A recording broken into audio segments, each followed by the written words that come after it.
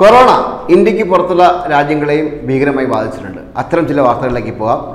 America ഇപ്പോൾ അയർലൻഡിനും ബ്രിട്ടനും യാത്രാവിലക്ക് പ്രഖ്യാപിച്ചിരിക്കുകയാണ്.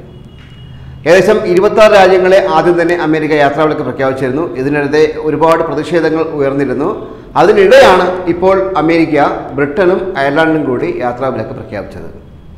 ഏകദേശം $5000 കോടി നമ്മുടെ ട്രംപ് കൊറോണയെ ഉന്മൂലനം ചെയ്യാനായി അനുവദിച്ചിരിക്കുന്നത്. ഇപ്പോൾ തന്നെ അമേരിക്കയിലെ ഏതാണ്ട് എല്ലാ വ്യാപാര മേഖലകളും അതുപോലെ തന്നെ ആൾത്തിരക്കേറിയ നഗരങ്ങളെല്ലാം വിജനമായി കഴിഞ്ഞു.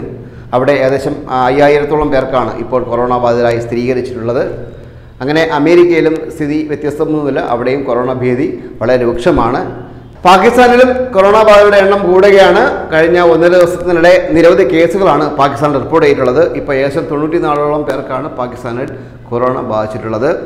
ഗൾഫിൽ നിന്ന് മടങ്ങിയെത്തുന്ന ആൾക്കാരെല്ലാം തന്നെ നിരീക്ഷണത്തിലാക്കിയിട്ടുണ്ട്. അറിയാലോ, ഗൾഫ് രാജ്യങ്ങളെല്ലാം ഒരുപാട് പാകിസ്ഥാനിൽ ജോലി ചെയ്യുന്നുണ്ട്. അപ്പോൾ ഗൾഫ് കൺട്രീസും മടങ്ങി വരുന്നവരെ ഐസൊലേഷനിലാക്കുന്നുണ്ട്. മടങ്ങി വന്നവരിൽ നിന്നാണ് ഏറെപ്പേരേക്കും ഈ രോഗം പിടിപെട്ടിട്ടുള്ളത്.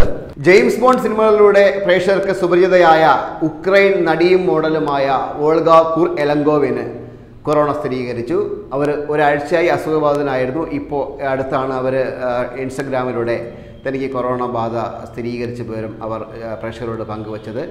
കൊറോണയ്ക്കെതിരെ എല്ലാവരും മുൻകരുതലെടുക്കണമെന്നും അവർ ഇൻസ്റ്റഗ്രാമിലൂടെ അഭ്യർത്ഥിച്ചിട്ടുണ്ട്. സ്പെയിനിൽ കൊറോണ ബാധ അതിവേഗം വളരുന്നതായ റിപ്പോർട്ട്. അതായത് കഴിഞ്ഞ ഒരു ദിവസം കൊണ്ട് ഏകദേശം 100ഓളം പേരാണ് സ്പെയിനിൽ കൊറോണ ബാധ മൂലം മരണപ്പെട്ടത്. 2000-ഓളം പുതിയ രോഗികളെ കണ്ടെത്തിയെന്ന് സ്പെയിൻ സർക്കാർ വ്യക്തമാക്കുന്നു. ആകെ മൊത്തം 7753 പേർക്കാണ് സ്പെയിനിൽ കൊറോണ സ്ഥിരീകരിച്ചിട്ടുള്ളത്. ഏകദേശം 288ഓളം പേർ സ്പെയിനിൽ ഇതിനോടകം തന്നെ മരണമടഞ്ഞിട്ടുണ്ട്. സ്പെയിനിൽ സർക്കാർ അടിയന്തരാവസ്ഥ പ്രഖ്യാപിച്ചിരിക്കുകയാണ്. ജോലിക്കൊഴികെ മറ്റൊരിടത്തും പോകാൻ ഒരാൾക്കും അനുവാദമില്ല. രോഗം ഗുരുതരമായവരെ മാത്രമാണ് ഹോസ്പിറ്റലിലേക്ക് മാറ്റുന്നത്. ബാക്കിയുള്ളവർക്ക് വീട്ടിൽ അടച്ചിട്ടുള്ള ചികിത്സയാണ് സർക്കാർ ഉദ്ദേശിച്ചിരിക്കുന്നത്.